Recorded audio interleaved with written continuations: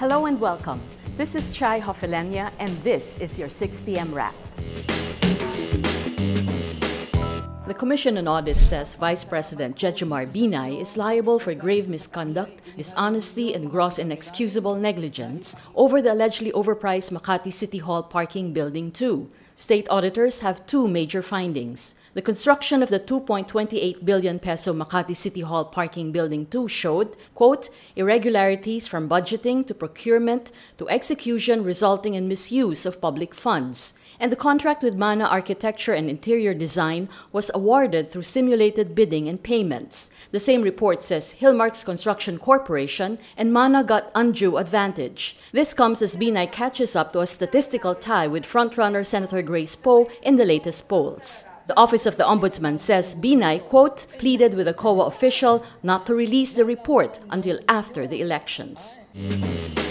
Former Senate President Jovito Salonga dies Thursday. He was 95.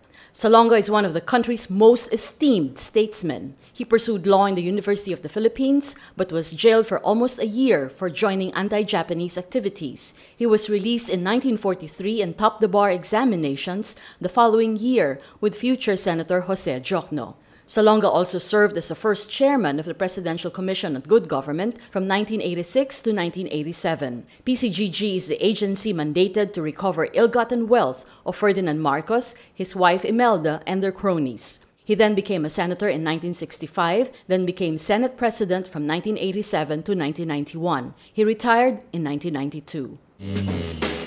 A trusted official of the Marcoses confirms he had seen some paintings in the family's art collection. Former Central Bank Governor Jaime Laya says he was invited several times to the Manhattan townhouse between 1981 and 1984. Laya recalls seeing David and Goliath by Francisco de Zurbaran, quote, on the first floor near the elevator, while the Marquesa de Santa Cruz by Francisco Goya was found, quote, above the fireplace in the library. The artworks are part of the Marcos family's ill-gotten wealth worth $5 to $10 billion. The Presidential Commission on Good Government earlier urged the anti-graft court Sandigan Bayan to resolve the forfeiture case filed 3 decades ago.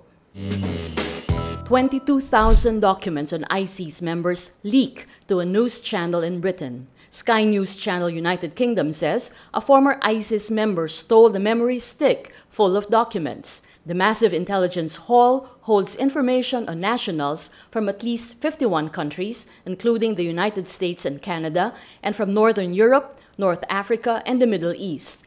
The documents also show that recruits would have to answer 23 questions on their blood type, mother's maiden name, and level of Sharia understanding, among others.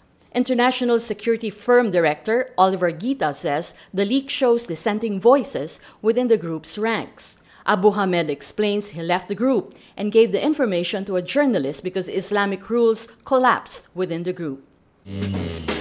Hillary Clinton and Bernie Sanders clash in a fiery debate as they pursue the Latino vote in Florida, home to a large Hispanic community. The two are pressed on immigration issues, especially on deporting children of illegal immigrants. Both candidates say they will not deport children and adults without criminal records. But Clinton slams Sanders for voting against an immigration reform bill in 2007, while Sanders shoots back, saying she took anti-immigrant positions in the 2000s. For both, this marks a break from President Barack Obama's administration, which came under fire for aggressive deportation policies on 11 million undocumented people. This comes just 6 days before the critical Florida primary.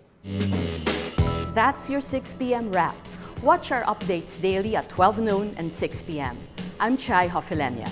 Remember, tomorrow begins today.